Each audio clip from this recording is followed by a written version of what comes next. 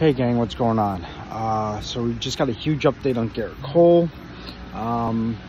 Before I get into that, if you could hit that like, subscribe, and bell icon buttons and share buttons, that'd be greatly appreciated. It's extremely helpful for the channel. It gives me great feedback on what you think of the content, as well as I don't want you to miss out on a single thing that I put out, because there's a lot coming out, and especially with big news like what we just got for Gerrit Cole, I don't want you to miss out on it.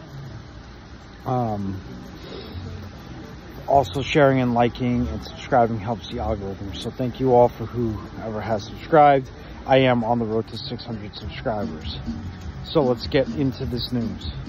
So, according to John Heyman, he has reported that Gerrit Cole is expected to miss 1 to 2 months. Now, this is good news, and it's also bad news. It's bad news in the sense that we're losing Gerrit Cole for that time, but it's good news because the MRI showed no tear in the ligament, which means we are not losing him for the season. This also means that he is not going to be required to get surgery. It actually was, his elbow was inflamed. So this is huge. That means that we will get him back within 1 to 2 months, and he will be back pitching for us this season. So it's huge that we're getting this news. That's the results of the MRI. Another reason why it's big is because, you know, we don't lose our ace for that much time. We can give him enough time to heal, and there will be more to come on that.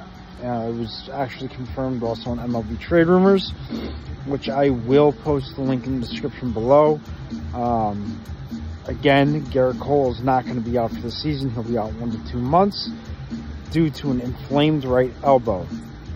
So he's going to get the proper rest and everything, so he'll be out 1 to 2 months, and he will be back this season. So this is great news, and now we can kind of focus on getting him healthy and getting him ready, and we can still get another pitcher just to help soften the blow. But this is great news. You guys let me know in the comment section below what you think.